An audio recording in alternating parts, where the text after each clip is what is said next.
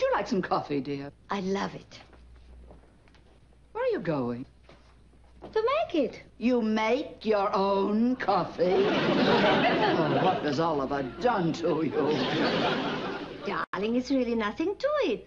You put some coffee in the pot, you go to the pump and pump some water, you put some wood into the oven and light it, and there you have coffee. Smelling salts. Why, one night I even made supper. Supper? Uh-huh. Now he even has you talking like a hillbilly. Oh, poor child. Darling, it won't be so bad. It gives me a feeling of usefulness.